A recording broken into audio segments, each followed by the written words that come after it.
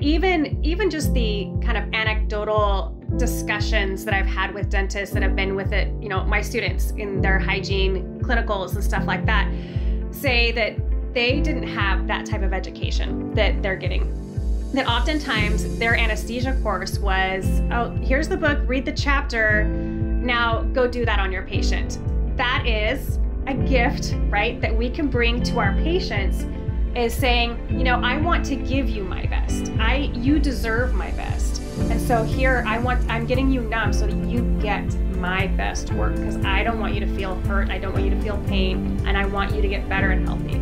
It's really important to remember that we are the ones that are the providing clinician for that, and to stop and take a moment and review the patient's health history and make sure that the correct anesthetic has been selected, that we understand what contraindications they may have. Get ready for your unofficial dental hygiene podcast.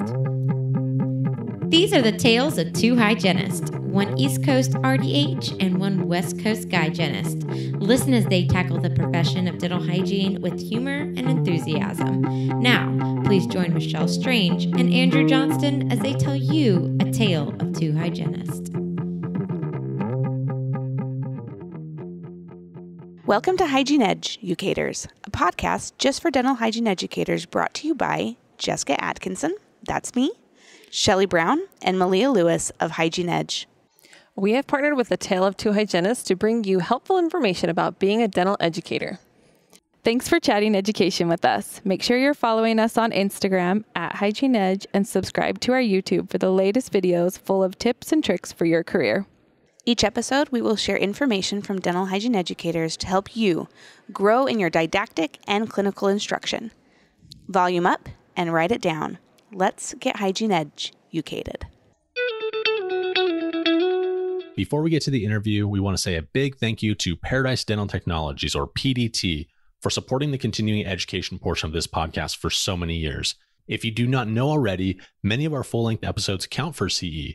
You'll find the links in the show notes, or you can sign up for our newsletter by going to ataleoftwohygienists.com. When you sign up for the newsletter, we will periodically send out links to shows that have expiring CE courses attached. And none of this could be possible without the support of the amazing people over at PDT. So check out their hygiene and other instruments at pdtdental.com. That's pdtdental.com. Now, on to the interview. Welcome back, dental hygiene educators. We are happy to have you this maybe morning, maybe mid-afternoon, or maybe evening December day. We have today with us Teacher Tina to talk about one of the greatest gifts in dental hygiene, period, and also in dental hygiene education, as many of us are very passionate about this particular exciting thing. It's Christmas time, and we've got Teacher Tina here with us wearing a Santa hat, and I would like her to introduce a little bit about herself as we get into our podcast today about the gift in dental hygiene. Well, Hygiene Edge family, thank you so much. You guys, first of all, before I do that, let me fangirl and gush on you guys, because I feel like it's a gift that you invited me to be a part of this. So thank you for making my holidays cheery and bright by seeing your 3 happy smiling faces. So I wish you guys could all see their happy faces too.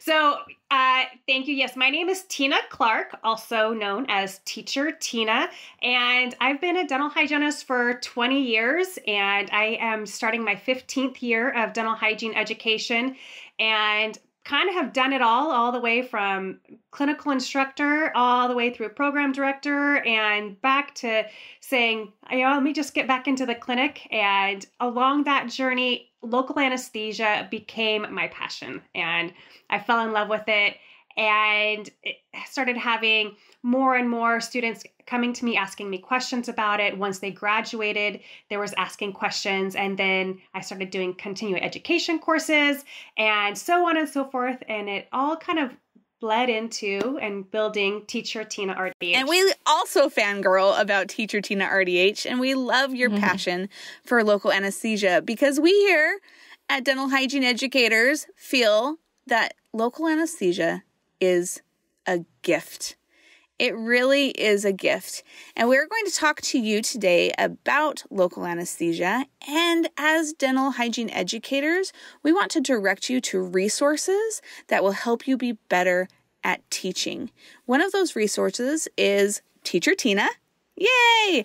And also Hygiene-Edge.com. So please take a look at our website and for helpful tips and tricks for you as a dental hygiene educator, for your students, and for practitioners alike. So before we go on any further, we're going to open the gift of local anesthesia. So, ta-da! Teacher Tina did a very beautiful job. Now I feel like I have to call you Teacher Tina, not just Tina. Just like a really beautiful alliteration. But she just did this lovely dance move of opening a gift. So the gift of local anesthesia really started with advocacy. And I have seen the advocacy efforts in my own state as far as allowing dental hygienists to work to the scope of their education in practice. And it's crazy for me to think that local anesthesia wasn't available before I was born. Isn't that nuts? That is so crazy to me because it's something that I do every day when I practice hygiene. And it's something that I teach future hygienists to do as well. So Washington, bless Washington, was the very first state to legalize local anesthesia for dental hygienists in 1971. And then Tina's state of Oregon came along in 1975, and it wasn't until 1983 that our home state for us hygiene edgers legalized local anesthesia. And it's crazy for me to think of practicing without that gift. So I just want to shout out. It's crazy that some states cannot do it still. Yes. And hopefully we can work towards that because I love getting patients numb. You know, it just makes it so much more comfortable for them. And for me, they don't stress so much. So hopefully we can all band together as hygienists and get these states that are not doing it being able to, because it's a game changer. Band together.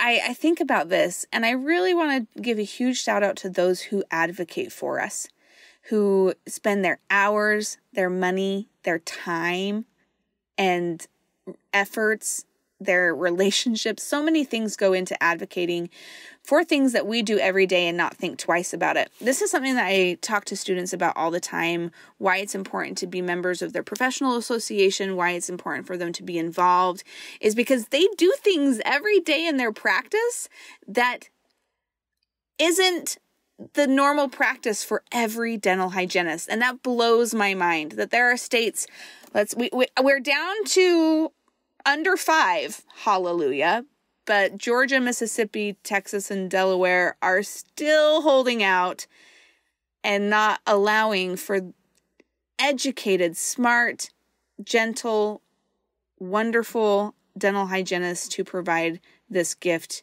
to their patients.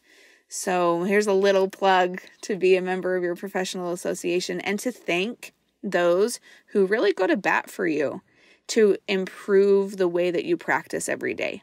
And Jessica, we have to celebrate the newest state to join the anesthesia world of North Carolina. Welcome to the party. Any North Carolinians listening, welcome to the club. It's a happening club. We can all light it up and start singing shot, shot, Yes, shot, we shot, should. shot, shot, shots. Everybody, right? Give me your best shot. That's not the tune. That's not the tune. Yes. Somebody help me with the tune. Hit me with your best shot. Yes. Hit me with your best shot. I knew I was going to get some help. Fire away. I knew I was going to get some help. And well, that's the name of my anesthesia course, so I really should know it. I actually play it every year, their very first day, the students' very first day in anesthesia clinic. I have that playing, Hit Me With Your Best Shot. I think it really, maybe calms some nerves. At least I hope so. I think advocacy only happens through education. And that starts with educating legislators. It starts with educating other fellow healthcare professionals. And you brought up your continuing education course, Tina. Is that for specifically hygienists? Tell me a little bit about that education course that you offer. Right. So that anesthesia course, it's for any oral health care provider that can do anesthesia. They've already done the basic courses. They're already licensed to do that within their state. So it's a refresher course for dentists, hygienists, anybody that can, and dental therapists that are allowed to do local anesthesia. Mm-hmm. Awesome. And, when we were talking about education and talking about educating our legislators, and I also think it's a reminder for the states that don't have anesthesia, that educating the rest of the dental team on what hygienists actually learn when we're in school, right? That we already learn pharmacology. We already learn head and neck anatomy. We already learn medical emergencies, all of those things that we have to know in order to be safe and effective with our injections. Absolutely. So, that comes into play a lot. There was an article, a research article written by Anna Teeters, Joanne Gurinlian, and Jacqueline Freudenthal about that specific thing. The differences between dental school education and dental hygiene school education, local anesthetics specific. So I was looking at this earlier today and I found it really fascinating. They did a study on 6 dental schools and 29 hygiene programs in California, were invited to participate, but only one dental school replied out of the 6. And I'm looking at this right now, and I think it was, let's see here, 18 of the, I've got to make sure that I get this right here. Burp, burp, burp, burp, burp. The results were 18 local anesthetic course instructors or program directors participated in the study. Yep, so 18 of the hygiene school and 1 of the dental school. And what was so fascinating to me is that the majority of the dental hygiene respondents reported teaching 12 types of intraoral injections, and then the dental school reported only teaching 7 injection types. There were fewer student-to-student injection experiences per injection type that were required by the dental school than the dental hygiene school. And the dental school did not indicate a minimum number of student-to-patient injection requirements for graduation. In my program right now, we have approximately 32 hours of didactic education and 32 hours of clinical hygiene for specifically local anesthetics. And this does not include their pharmacology class. This does not include their medical emergencies class. This does not include their head and neck anatomy class. This is dental, local anesthetics specific. And in comparison, in this study, it's showing me that dental hygienists have more experience in school to prepare them to give anesthesia when they're out in practice. And these hygienists are not given the opportunity in some states. And that blows my mind. It blows my mind that we have the opportunity to give almost as many injections in dental hygiene school. I mean, I'm doing blocks for quadrant scaling. I'm doing that all of the time. And so the educating part is making sure that your patients, your neighbors, your family, the legislators know that you have this education to do this safely. Jessica, you were talking about that study by some amazing, researchers and clinicians and hygienists so it's what a great study. But even just the kind of anecdotal discussions that I've had with dentists that have been with it, my students in their hygiene clinicals and stuff like that, say that they didn't have that type of education that they're getting. That oftentimes their anesthesia course was, oh, here's the book, read the chapter, now go do that on your patient. So without any kind of practice outside of doing it on direct patient care, without any kind of feedback, just a doctor looking over their shoulder for half of a second. Yep. Okay, good. You're great. And not even watching the whole entire procedure. And, the doctors that I've worked with are so impressed with the education that the hygiene students receive that, and they're like, they've learned more. They're like, wow, I didn't know that about, giving an IA or about giving a Gaugates injection. They're like, I didn't realize that. No wonder why I was struggling so much with all of my injections, because they didn't have that. I didn't even realize how high the missed IAs were out in practice, because I didn't experience that very often in hygiene school. Did any of you experience a lot of missed IAs? I mean, it's in my anecdotal experience, It was very low.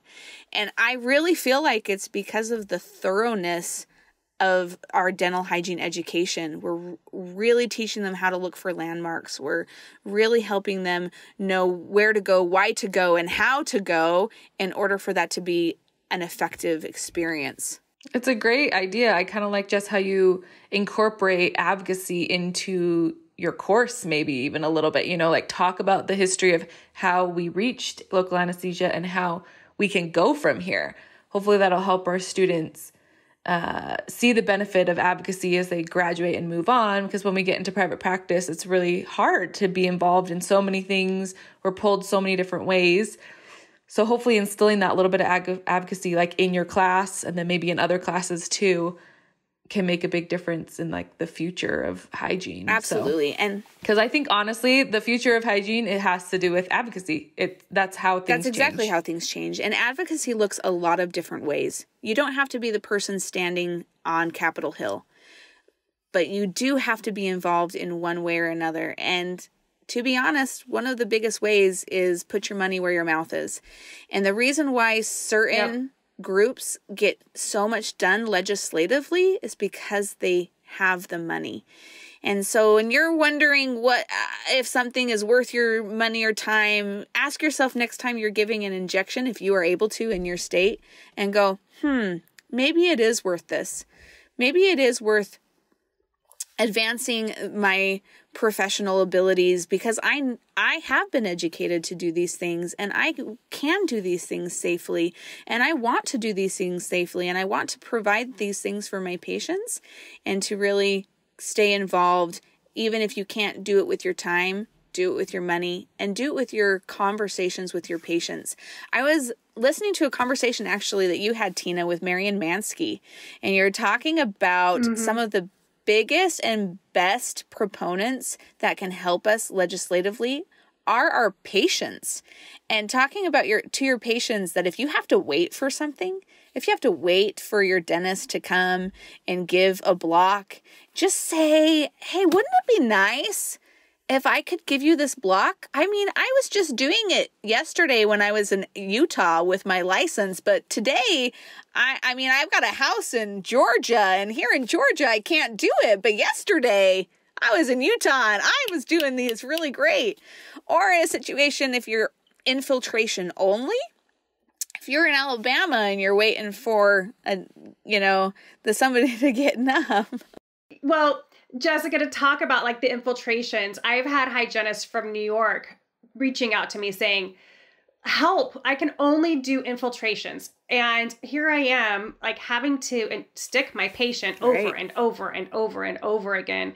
And especially on the mandible, like that can be a challenge unless you have the right anesthetic, which I can't wait until we talk about that right anesthetic. Teaser. Okay. So anyway, but how much they struggle with time, how much time it takes, and how much anesthetic they have to use in order to be able to get a whole quadrant or a half mouth numb. And to have a conversation with your patient saying, this took this much anesthetic and it was uncomfortable for you for this many times.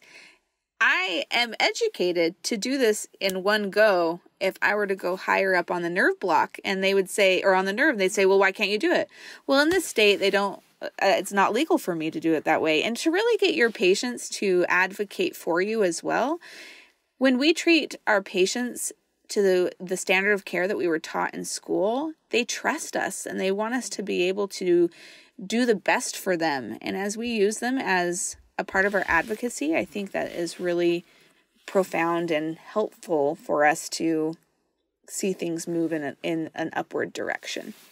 I just want to talk a little bit about the education that we offer in hygiene school. And for you hygiene educators out there that are looking for help making their local anesthesia courses more impactful, this is a conversation for you. So I started teaching local anesthesia in 2020. It was my very first year teaching. It was the spring of 2020. And we all know what happened in the spring of 2020. And so I went from half of that semester was online. And there are some great options for you as far as a virtual learning platform in order to help students have some experience before they get into a patient's mouth. And the one that do you use any, Tina, in your school? Do you use any virtual? Not any of the virtual. It's so funny because we were just talking about it today, about some of the virtual ones and going down that path. So I'm excited to hear what you have to say about it. So I've been, they did a free trial for the Dental EduTech, Dental Local Anesthesia Simulator, not stimulator. And I had them use that as part of their practice, and it was really helpful for those who chose to use it. At the time, I didn't have a lot of experience with it, so I had it as an optional resource, but those who were using it really appreciated it. And so what it essentially does is it helps you locate your landmarks, it helps you know if you're in the right direction, helps you as far as your insertion depth, all of those things virtually. And so when they got back into clinic, they had at least some sort of interfacing with what that would look like in a mouth, although it was a simulated mouth. So my question for you, because this is one of my questions that came up was, when the students do that simulator and then they go into the patient's mouth, did that lower their anxiety level a little bit? Do you think? That is something that I would like to see some study on. As far as my anecdotal experience, I am not sure those who were the most nervous used the simulator. So I haven't tracked the most nervous. That is something that I'll do next semester. I'm like, who here is the most concerned about, I'm going to just do a little bit of a study on you and see how that impacts it. I hope that it would be a situation where they feel less concerned about using the needle in someone's mouth. As far as my teaching approach, I would like to give them as many opportunities outside of the mouth to get them familiar with what it may look like inside of the mouth. So all of us in school, like I remember doing it on an orange and a peach and a hot dog, a number of different things. We practiced positive aspirations with a little bit of food coloring. And then I moved down to southern Utah, and we had these incredible I'm trying to remember who is the manufacturer, but we have actual anesthesia models, the mannequins that do the buzzer. Well, I know that Kilgore has one. It is Kilgore, and they have the buzzing. So Kilgore has one where it has the cheeks and everything. And when you get to a certain landmark or certain aspect, it will buzz. And I can't remember if it'll buzz if you're in the right spot. I think it buzzes when you're in the right spot. Because I was thinking, like operation, except operation buzzes at you when you're wrong. It's like an opposite operation. This one I think, but it buzzes at you. Yes, like ding, ding, ding, winner, winner, chicken dinner, right? You're right. You hit the right spot. So I think there are lots of options out there. I also have had the opportunity to be in a variety of settings for local anesthesia. And I think overall, whether or not you have the access to really fancy educational additions like the simulator or the Kilgore model, or maybe you have a shortage of hot dogs in your area, I'm not sure. But I think what it is to really allow the student to have practice. Yeah. Another really good aid for helping with practicing injections is there's the, I think it's called the safety needle or something. I think that's the name of it. And I should have looked it up right before, but it looks like a little, it has a little ball at the end. So it screws on just like a needle. And then, so the student can go inside their classmate's mouth and practice their point of insertion and their angulation, just to be able to make sure, just practice coming in and out of the mouth, practice, retraction without worrying about poking their finger, kind of lowering that first step in anxiety. Yeah. I think a big thing with lowering their anxiety and just giving injections a positive experience and like teaching it is the instructor, right? Because a lot of instructors, they may not have learned it in school. So they've had to pick it up while they're in private practice. Maybe they only give it like once a month. So when they start teaching, they're like, I don't feel super comfortable giving injections. So they're not like maybe apt to like recommend it or be like, we should numb like all they's patients that have fives, they'd be like, if you can get away with it, just don't numb them. But I think as instructors, if we're like, let's give them all the opportunities and I'm going to keep this super positive and like be really excited when they're going to give an injection on the patient and really like show them how awesome it can be. They can do such a better job. I think that really affects the students a lot. I've noticed that in my years of teaching is if haven't had instructors that are pushing them to do it, then they're a little bit more fearful to do it themselves. But if the instructors are like, let's do it, like this is going to be awesome, it's worth it, then they're like, yeah, like let's do it. Like they're great to join in. So students a lot of times talk patients out of anesthesia, right? Have you ever seen them be like, oh, we could try it first without, and I'm no, let's just tell them that they need it. And, go from there. I think that's really important. Because they do. It's not an option. Because they do need it. Yeah. Well, I tell my students, like, don't give them the option, right? If you're going to say, would you like to get numb? Of course they're going to say no. Who one's going to be like, yeah, of course. Like, let's get me numb, So I'm like, when they go to the dentist, they get a filling, they have a disease, cavity. The dentist doesn't give them an option. Like, we can maybe get you numb, maybe if it's small, but they really don't give them an option a lot of times. So why are we giving them the option too? I don't know. Right. I just feel like let's not. Right. And it's like that with practically any other medical procedure, right? You don't go to any other medical procedure and say you have to go get a mole removed. They're not going to be like, well, we'll try cutting a mole off without getting you numb, right? No, they're going to anesthetize around that area. They'll put their own lidocaine around there and take care of it. So it really is.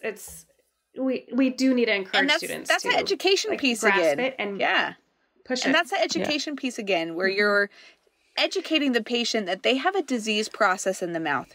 You have an infection. You have an active infection.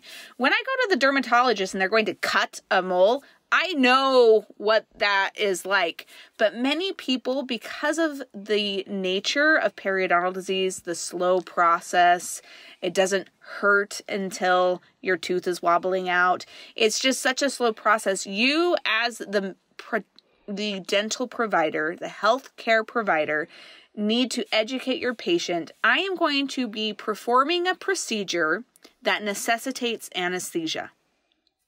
These are the areas that we are going to get numb in order to arrest this disease.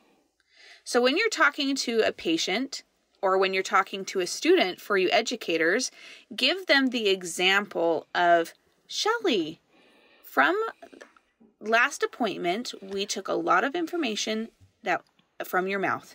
We talked about the space between your tooth and your gums, and you had some areas of active disease. In order to treat those areas, we need to get you numb for you to be comfortable and for me to do what I need to do in order to stop this disease process. Would you like pina colada or strawberry for your topical? Oh, I want pina colada, please. Can I have we won't say topical. We'll say, I now that I'm thinking, and this is a progression. You're going to get better and better and better at this as you have these interfaces with your students and with patients. And say, I'm going to place some numbing jelly on your gums in order for this process to be more comfortable for you. Would you like pina colada or cherry? I think oftentimes we forget to extend our understanding of this disease process to our patients. And in that failure, we really cut ourselves off at the knees. And people are like, oh, that was just a cleaning. The two words that we hate, just and cleaning. No, we are doing a therapeutic process. Like we're really doing something much more than being a cleaning lady. You know, Jessica, what you were talking about brings up a really good point and idea, and something that I think I want to start incorporating more with my students is having them practice that dialogue with their student partner of saying, all right, so now I'm going to go ahead and place this topical anesthetic or this numbing gel, the pre-anesthetic solution, you know, all the different terms that are age appropriate, right? Because we have to talk about that, but giving them that opportunity to practice that and that they're seeing that behavior modeled. And so that way, when they do have to cross that bridge with their patient, that they already have practiced that terminology. They've already practiced that speech, so to speak, with their patient. Because, you know, I think a lot of times students are afraid of how to tell them. So instead of saying anything, they're like, oh, well, you don't have to do it. You know, we're not going to do it. Instead of actually being confident and brave enough to have the conversation with Absolutely. the And in this conversation, I'm just even thinking in my own interactions with my students that I want to do a better job at helping them steer that conversation in a direction of best practice. And best practice would be to get a patient numb when you're doing quadrant scaling.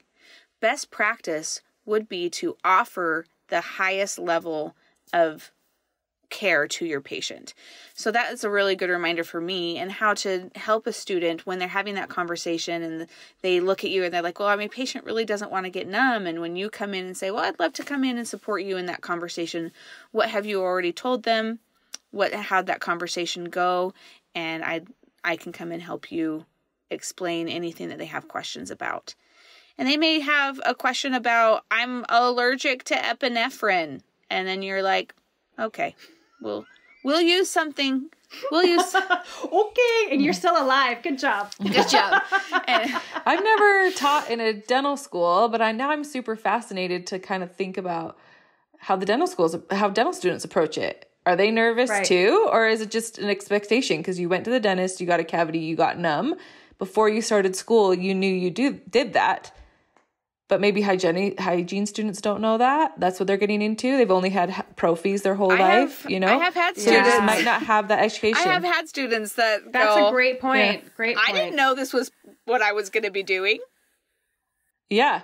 No, I've had students say, oh, I didn't know, which they shadowed. I feel like they should have known. But she's like, I thought I lay polished. And one time I had a student come like, I didn't know that gums bled. And I'm like, they do. We're up to our elbows in blood, you know? So it's the story. So it's just kind of fascinating. Anyway, so if there's any dental instructors out there, please message us. You can write us at hello@Hygiene Edge. I would love to hear your experiences with dental students, how they respond when it's like their first injection. Are they nervous? Or they're just like, okay, we're going for it, you know? And is it that because they're feeding off their professors? Or are they feeding off their past experience? Anyway, that should be an interesting research study one day. Yeah, that would be that fly on the wall on that. Yeah. I think that would be cool. Will you let me know? Fill me in. I want to know. Yeah. you know, Jessica, I started thinking about, you know, the supportive conversations that we can have with the students when they're fearful of doing an injection. And, you know, one of the things that I like to talk with the students about is, you know, do you want to hurt your patient? Like, you're not here doing this and you don't want to hurt them. You don't want them to be in pain. And do you think that you will actually be able to confidently get down into that 5-6 millimeter pocket where you've got this tenacious, moderate calculus? Do you confidently think that you can do that without hurting your patient, giving that treatment area your best work? And they're like, probably not. So then you have to say, well, then the way to give your patient your very, very best is to know that they are comfortable and that they are not in pain. And that is a gift, right, that we can bring to our patients, is saying, you know, I want to give you my best. You deserve my best. And so here I'm getting you numb so that you get my best work, because I don't want you to feel hurt. I don't want you to feel pain, and I want you to get better. And I'm totally okay with you saying, I want to give you a gift. The gift was in 1983, it was made legal that I could give you an injection.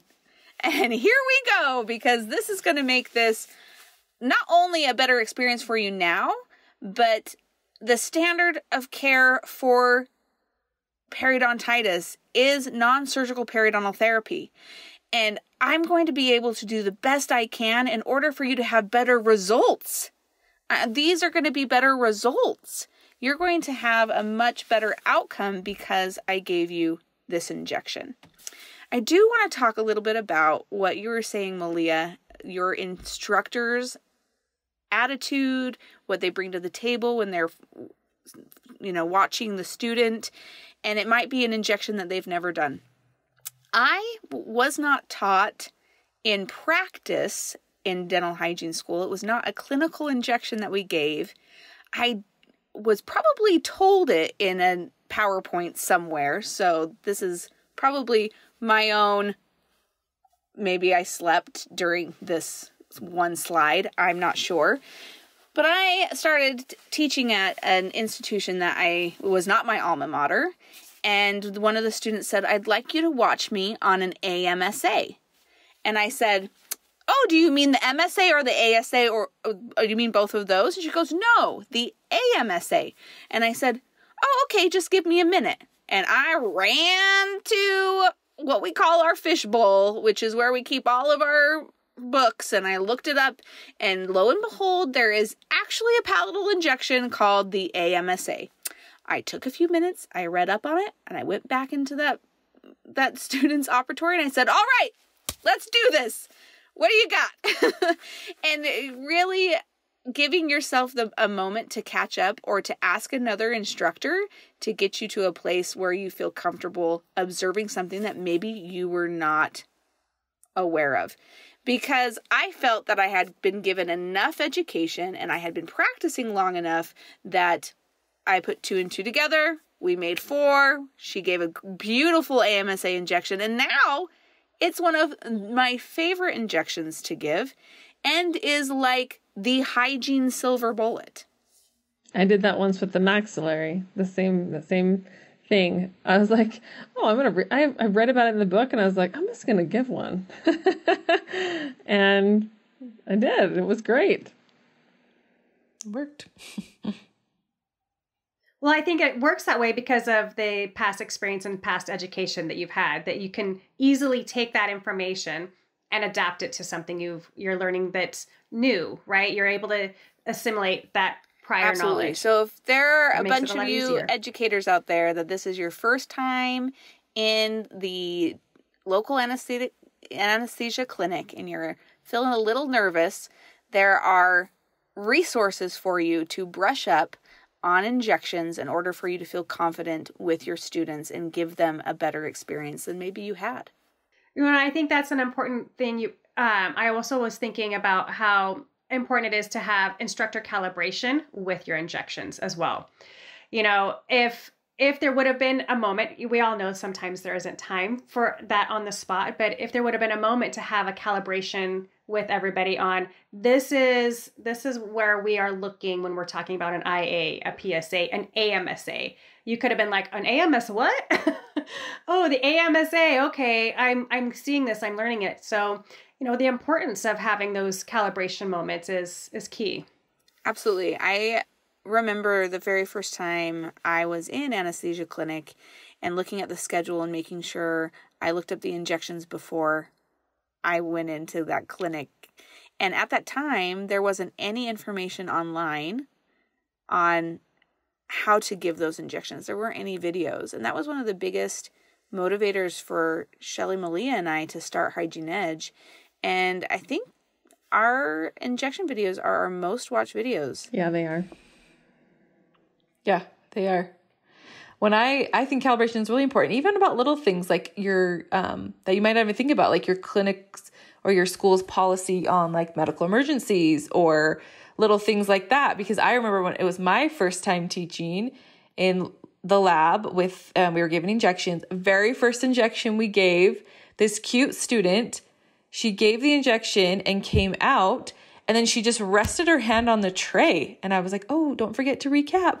And I look at her and she just fell to the ground. And I was like, what do I do? Like, I had no idea. I had no calibration. It was my first time. And I was like, what's the policy? But like little things like that happen, just little calibrations every day might be really helpful, especially for your brand new instructors. We have a syncope. We have a syncope. Do I cap the straps first or do I help her? I don't know what to do. It was a very weird dilemma for my life, but we worked it out. She did great. I'd love to know. How you guys are calibrated on different types of anesthetic. I know we're going to talk about Articaine here in a bit. Maybe this is a great time to segue, but I'd love to know what your thoughts are on types of anesthetic that each of you use in your clinics. As far as I'm thinking about calibration, I think the anesthetics you use are patient specific. I mean, the only calibration that I have off the top of my head is we're not using any vasoconstrictor in lab when we do our local anesthetic clinic.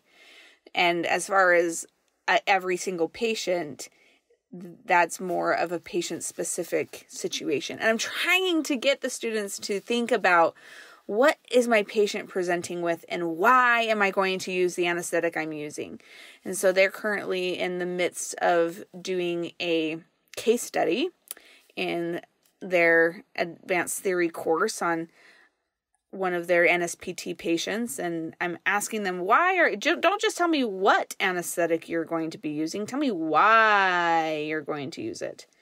Because I think every practitioner has favorites, and I think every practitioner has a different reason why they use something. For me, going into practice, a lot of the things that I used was habit. So in school at that time, we never used Articaine on a lower block. And so going into practice, I never used Articaine on a lower block. And I was taught really well as far as how to give a lower block, and I had very few failures. I can't even think of a time that IAs are like my jam. I feel like IAs and I were a match made in heaven. That's a particular injection that's really has been really respondent to my application. And so I haven't really had fails in IAs. So it never pushed me to think about using something else. So I think a lot of it's habit, and I would like my students to be better than I was. And instead of a habit, to really think critically of why do I want to use this particular anesthetic? Yeah, and Shelley, when you're talking about calibration, when you're with your anesthetics, it also comes to kind of what Jessica alluded to is calibrating with what does the current research show. And, there are still several schools that do not allow Articaine for a lower block because at one point in time, there was this one little article that was put out that said, patients get paresthesia if you use Articaine on a block. But now we have a lot of current data and a lot of current research that says actually that's no different than using even like 4% seat and nest. Like 4% Articaine, 4% seat and nest have the same, basically, statistically relevant paresthesia rates. And so just getting to the point of going, okay, so the reason why we are not using this, is it based in science and facts, or is it based off of habits and traditional thought process due to a letter that was sent out by an insurance company that was trying to increase their malpractice insurance rates and their malpractice insurance clients. And so they sent this letter out to lots of dentists saying that Articaine causes paresthesia. And then they were told to retract that. They couldn't say that, but the word had already been put out. And so everybody got scared. So they got scared away from using Articaine when now we see that is okay, but there are a lot of institutions, a lot of instructors who had that thought and are not certain if they can or cannot use it. And the number one reason for paresthesia, number one reason is practitioner failure. It's the practitioner application. So as far as education is concerned, it is really important for you as dental hygiene educators to focus on teaching the students how to locate their landmarks, how to navigate anomalies, and how to feel confident in doing the thing.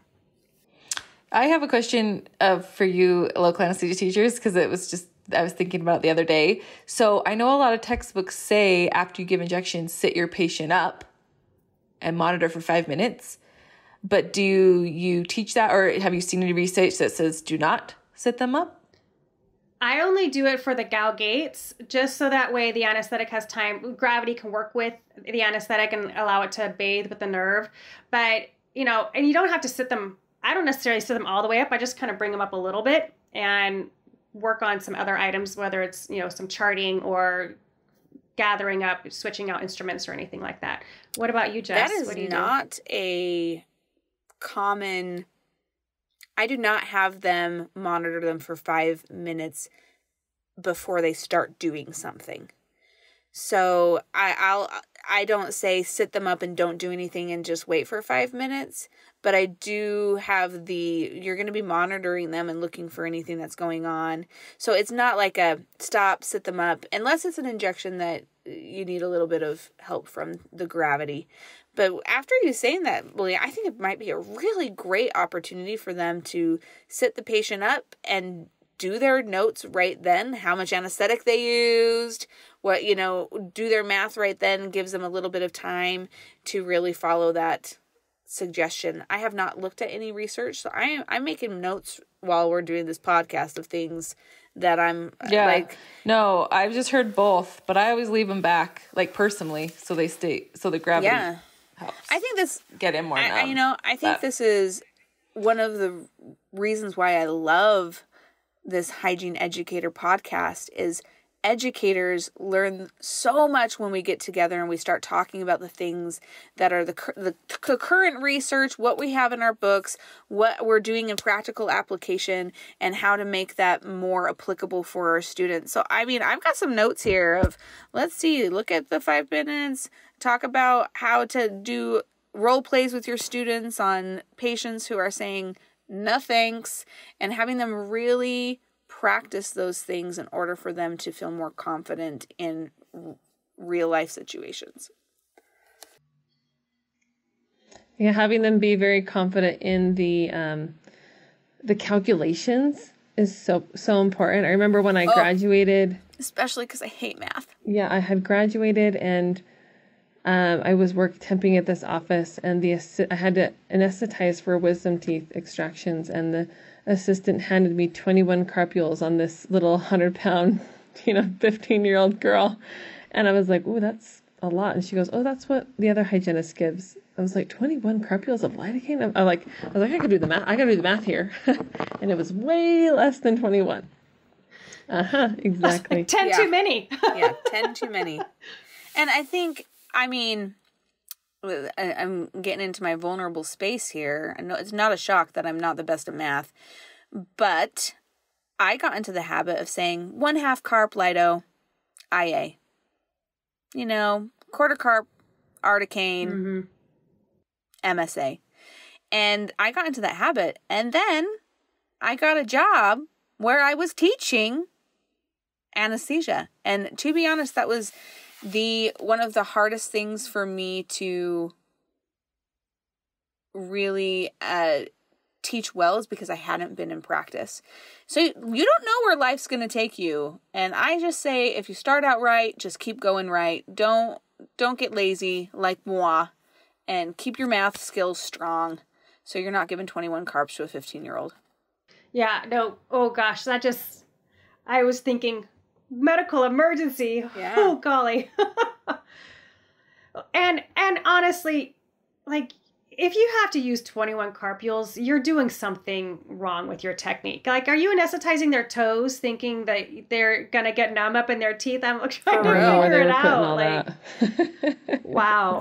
And Shelley, I think that just goes to show for you, like, you recognize that you are responsible for what you give the patient. And it's not the dentist, it's you. And I think as far as advocacy, when we talk about whether or not a hygienist is educated enough to take on that responsibility, we are. And it is our responsibility to continue in those good practices and to, when you see 21 carps on a tray, go, I'm pretty sure that's not the maximum recommended dose. And yeah, you may find yourself in some habits that could use a refresh and a rebrand, and hopefully it won't take you teaching local anesthesia to get back to your good old math. You know, Jessica, you said something about, that brings up another point about, the hygienist is the one that's responsible. And, several times there's hygienists that will go in and do the anesthesia for the doc right before a procedure. And, it's easy to get into the habit, right, of walking into the operatory going, oh, yeah, the doc's already come in and said hi, or the dental assistant has reviewed the health history and they set everything up for me. So all I have to do is come in. The topical's already placed. I just come in, shoot them up and walk out. But it's really important to remember that we are the ones that are the providing clinician for that, and to stop and take a moment and review the patient's health history and make sure that the correct anesthetic has been selected, that we understand what contraindications they may have, that, oh, they're cardiovascular compromised, we got to watch our epinephrine here, or all of the things. Or, if the assistant was like, well, that's what the doctor wanted, and you don't agree, then to say, hey, doc, I don't understand why we're using lidocaine for this procedure when we should be using like a mepivacaine plain for this procedure because of the patient's condition. So, really important to have that. And even if you have a doc over you, you're the provider. You have One to take thing that's interesting for hygiene students is that I feel like anesthetizing for periodontal therapy is a little bit different than anesthetizing for a restorative. And we don't really teach so much the restorative anesthesia in hygiene school. So I feel like sometimes they're learning that on the job. And that can be a little bit of a challenge to know, like, oh, what do I do for number 9? They give an ASA and you're like, no, they want probably a local. Or if they're doing a crown, maybe they want a palatal. So having those conversations, reminding them that it might be different when you work in private practice. You have the basics, but your dentist, collaborate with them. Yeah. Right. And the shock to the system when they go, oh, I need to actually give more the biggest difference is because we need really, really, that pulpal anesthesia defined and confirmed pulpal anesthesia. Jinx, owe me a Coke. Well, now neither of them can talk, Tina. That was the biggest thing for me. I'll tell you what, that is a gift. Speaking of happy holidays, a gift of local anesthesia is the ability for dental hygienists to do it in their offices. And that is a huge help to the doc, to the dentist that you are working with. It is a huge help, and they are able to really make their time efficient. And as you work with the doc that you are working with, you can find out what they like, what you like, and come up with an understood practice for certain applications of anesthesia. So you're both on that same page.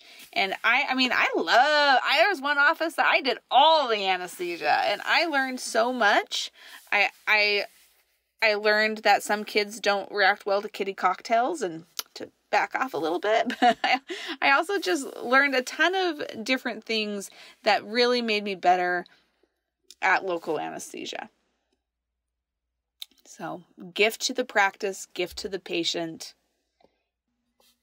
All the way around, it's a gift. I think it's important too to remind the students that there are laws still around anesthesia, and they need to know what they can give in their state. For example, I have a lot of students who, after they graduate, they come back and say, my dentist wants me to anesthetize before they arrive in the practice. They're on their way. Can I give anesthesia? And I say, no, you cannot until they're in the building.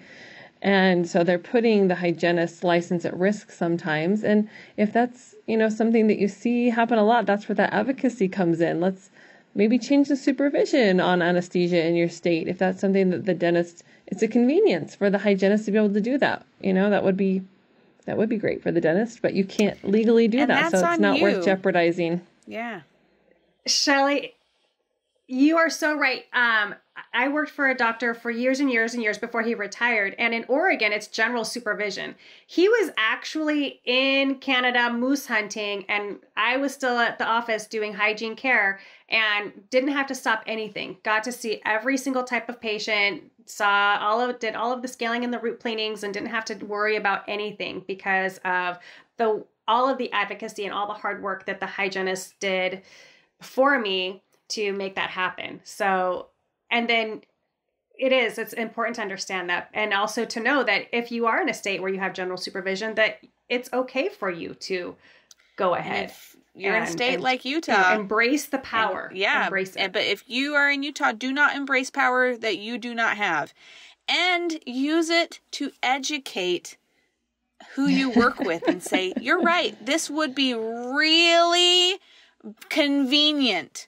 It would be really nice for you to go moose hunting and for me to be at the office on a Friday and do quadrant scaling and see all of your NSPT patients while you're doing whatever you'd like to do. How about you work with your professional association and help us be able to help you?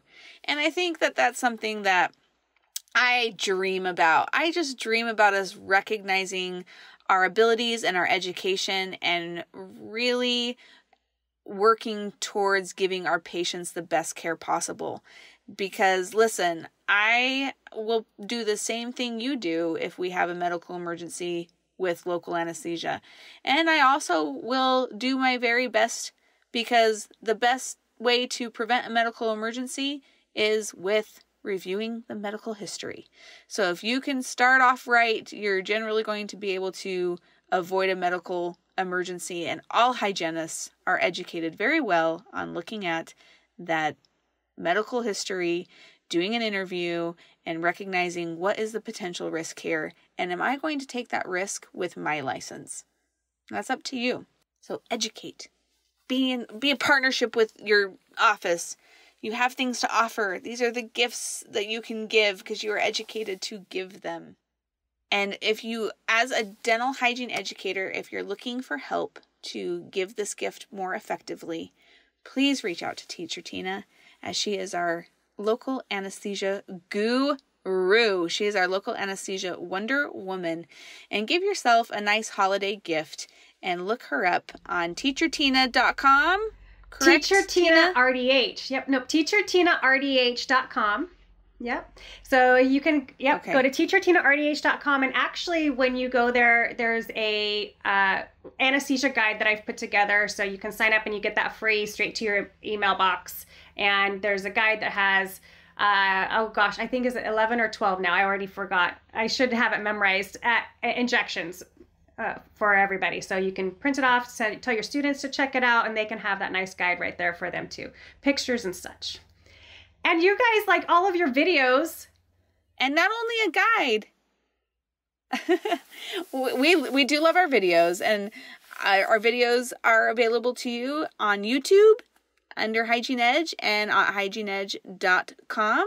So go ahead and take a look and find some helpful tips and tricks to make your anesthesia more effective and make your teaching of anesthesia a little easier.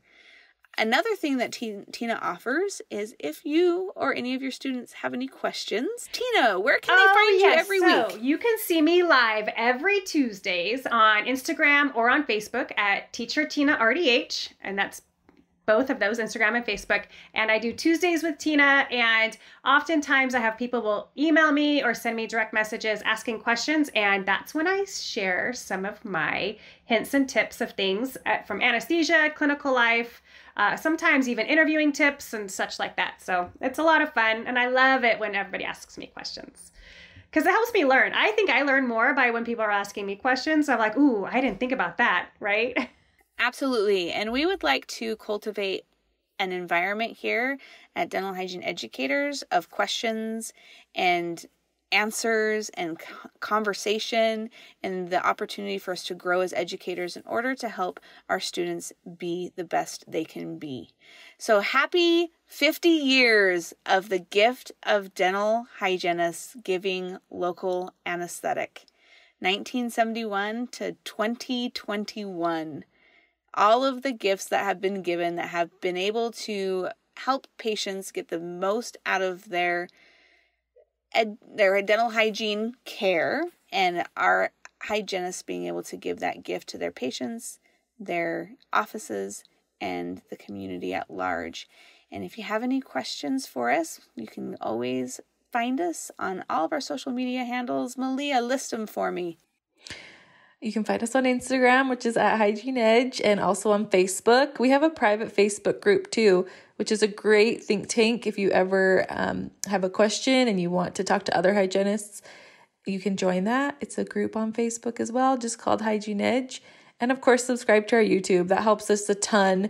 It also gives us a lot of feedback, what people like, what people don't like, and then we can keep making really helpful videos for you as a clinician, but also as a teacher. So if you need any other helpful videos in regards to dental, local anesthetic, or anything else, give us a shout out. And happy holidays to everyone. I hope that you will continue to advocate for yourselves and for others in order to continue giving good gifts.